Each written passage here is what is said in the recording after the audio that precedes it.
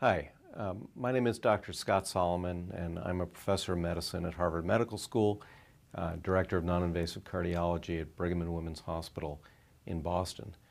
Today I'm going to talk about new agents for heart failure, and in particular Sacubitril Valsartan, also known as LCZ696.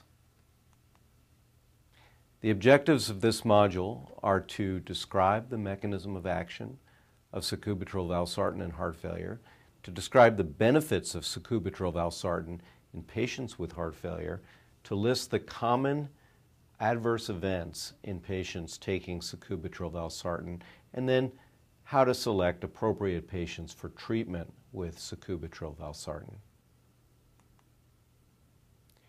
Sacubitril valsartan, or LCZ696, is a novel crystalline complex consisting of the molecular moieties of both sacubitril, which is a neprilysin inhibitor, and valsartan, which is an angiotensin receptor blocker, in an equimolar ratio.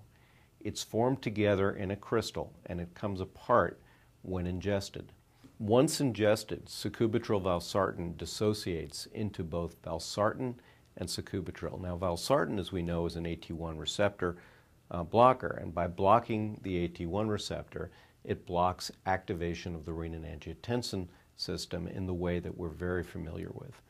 Sacubitril is a prodrug of a neprilysin inhibitor, and this is then esterified to the active form of the drug called LBQ657, and a neprilysin inhibitor blocks the enzyme neprilysin, which is responsible for the breakdown of a number of vasoactive substances, including the biologically active natriuretic peptides such as ANP, BNP, and CNP, as well as adrenomedulin, bradykinin, substance P, and even angiotensin II. In fact, the latter, angiotensin II, will go up in the setting of neprilysin inhibition, and this is one of the reasons that we pair a neprilysin inhibitor with an inhibitor of the renin-angiotensin system, in this case valsartan. Now, we designed a trial called the Paradigm Heart Failure Study to test the hypothesis that sacubitril valsartan would benefit patients with heart failure and reduced ejection fraction to a greater extent than the standard of care therapy Enalapril. We randomized patients after an active run-in period. So patients were initially treated with Enalapril in an open-label fashion, followed by LCZ696, or sacubitril valsartan, and then titrated up. And this run-in period was done so that we could maximize the doses that patients were on of both the comparator Enalapril and the active agent LCZ696. After patients went through the run-in period, they were then randomized to receive LCZ696 200 milligrams twice a day, or Enalapril 10 milligrams twice a day, and they were followed for a median of 27 months. The primary endpoint of the trial was a combination of cardiovascular death or heart failure hospitalization, and this trial was powered to detect a difference in cardiovascular mortality. It was the largest heart failure trial ever done, and it was performed in 8,442 patients. The primary result of Paradigm showed a very significant 20% reduction in the composite endpoint of cardiovascular death or heart failure hospitalization. The p-value was 4 times 10 to the minus 7th. The number needed to treat, or the number of patients that we would need to treat with this therapy to prevent one primary endpoint, was 21 over the course of the trial. Well, that would have been very exciting on its own, but we were also pleased to see that there was a significant reduction in cardiovascular death alone. In fact, the reduction was the same magnitude as the primary endpoint of 20%. Also a very significant p-value with a number needed to treat of 32 patients in order to prevent one cardiovascular death over the course of the trial. These findings were consistent across all of the pre-specified subgroups that we looked at. In fact, we see that for every endpoint that we look at and all of these pre-specified subgroups, the point estimates are to the left of unity, favoring LCZ over enalapril. This tells us that there is a tremendous amount of consistency in this result, no matter what subgroup these patients fall into.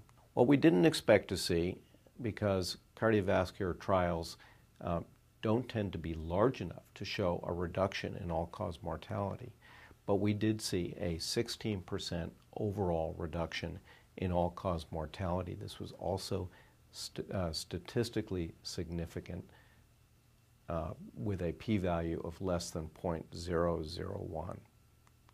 To put this result in context, we see that the 16% reduction in mortality is comparing the active new drug, LCZ696, to enalapril, standard of care. But what would we have seen had we actually been able to perform this study against placebo? Well, we know from the data from the SOLVE trial, which also showed a 16% relative reduction in mortality comparing enalapril to placebo. And in that case, we can extrapolate approximately double that benefit if we were treating patients with LCZ compared to placebo. Now, the benefit of LCZ696 was very early in the course of the trial. These are the results 1 month following randomization. And we see that even by 30 days, there was a significant risk reduction with a significant p-value. This drug appears to work very early after initiation. Not only did we reduce cardiovascular death, all-cause mortality, but we also reduced the number of hospitalizations for patients, including the total number of hospitalizations. And here we see that the rate ratio of total hospitalizations was reduced by 23% in patients taking LCZ compared to those taking enalapril. Again, very significant benefit. We've looked at a number of different subgroups, as I've told you, but one of the questions that is often asked is whether this will benefit people at the extremes of age. And this analysis, recently published in the European Heart Journal, shows that patients benefit to the same extent whether they're less than 55 years old or even at the older extremes, over 75 years old, suggesting that this benefit really covers across the spectrum of age. We also have looked at whether this drug improves symptoms, physical limitations, and overall quality of life. And in fact, using the Kansas City Cardiomyopathy Questionnaire, we can see that virtually all of the domains of the KCCQ are improved in patients receiving sacubitril/valsartan compared to those receiving enalapril. We pay very close attention to adverse events in clinical trials. We did see more symptomatic hypotension in patients receiving sacubitril/valsartan compared to those receiving enalapril, although we had no more patients discontinuing for hypotension in the sacubitril/valsartan arm. We did see less hyperkalemia and less elevation in serum creatinine in patients taking sacubitril/valsartan compared to enalapril. We also saw less cough in patients taking sacubitril/valsartan compared to enalapril. We pay attention specifically to angioedema because a neprilysin inhibitor does break down or does inhibit one of the enzymes that is important in the bradykinin breakdown pathway and can be responsible for angioedema. However, unlike earlier neprilysin renin-angiotensin system inhibitors, LCZ696 contains valsartan and doesn't contain an ACE inhibitor. And so there's only one enzyme that is blocked that can increase the risk of angioedema, not multiple enzymes that increase that risk. We saw very few overall cases of angioedema in the trial, numerically slightly more in the LCZ 696 group, but thankfully there were no cases of airway compromise, no serious angioedema in either of the groups. LCZ 696 works by both blocking the AT1 receptor, as I mentioned, but also by inhibiting neprilysin, which is responsible for the breakdown of the biologically active natriuretic peptides. When you give this drug, BNP will actually go up slightly, and we think that might be one of the mechanisms by which this drug works. However, NT-proBNP, or N-terminal proBNP, is not a substrate for neprilysin and is still a very good measure of the severity of heart failure, even in the setting of neprilysin inhibition. We found that NT-proBNP was reduced very significantly in patients receiving LCZ 696 compared to Enalapril. We also found that patients who received Sacubitril Valsartan, LCZ 696, had a reduction in troponin T. We know that troponin is a marker of injury in patients with heart failure, and it was elevated in a large number of patients enrolled in the Paradigm HF trial. Patients like to ask the question, how is taking this drug going to affect my life? When we talk about a 20% reduction in risk, they have trouble translating that into a meaningful benefit. So we used a technique that actuaries and insurance companies use to predict the lifetime benefit of treatment with Sacubitril Valsartan, and these results were recently published in the New England Journal of Medicine.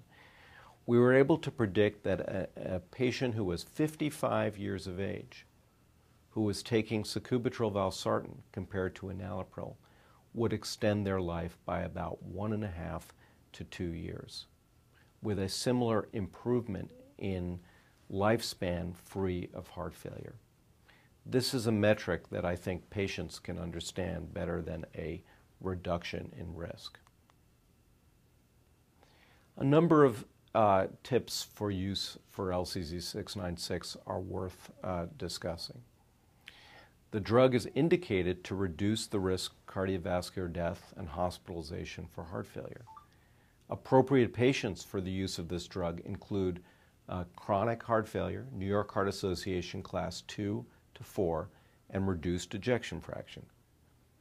We usually use this drug in combination with other heart failure therapies in place of an ACE inhibitor or an ARB.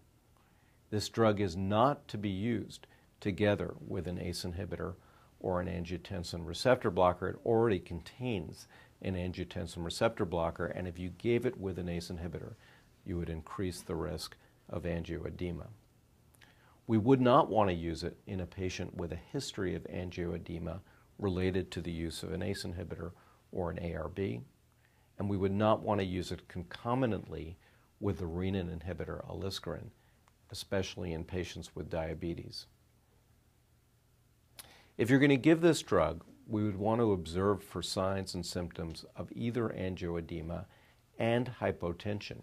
Remember, I mentioned we had more symptomatic hypotension in the patients who received LCZ 696.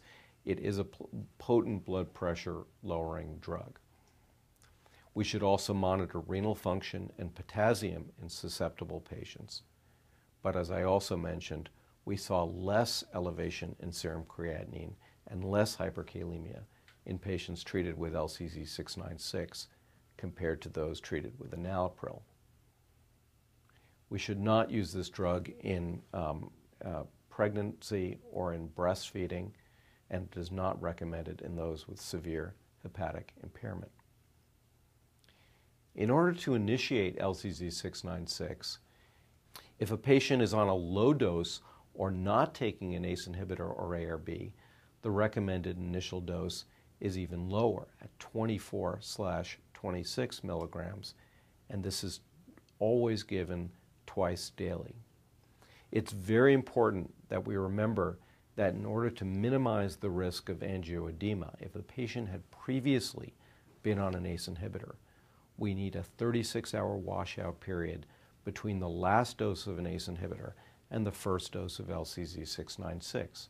And what we did in the trial was we told patients, if they took an ACE inhibitor on a Monday, to not take anything on a Tuesday and to take the LCZ696 on a Wednesday. We would then double the dose every 2 to 4 weeks to achieve the target maintenance dose of 97/103 milligrams twice a day, which is the dose that we used in the trial. In summary, in heart failure with reduced ejection fraction, when compared with recommended doses of enalapril, LCZ696 or sacubitril valsartan was more effective in reducing the risk of death, cardiovascular death, and heart failure hospitalization, the risk of cardiovascular death by an incremental 20%, the risk of heart failure hospitalization by an incremental 21%, and the risk of all-cause mortality by an incremental 16%. In addition, treatment with sacubitril valsartan improved symptoms and physical limitations. Thank you very much for your attention.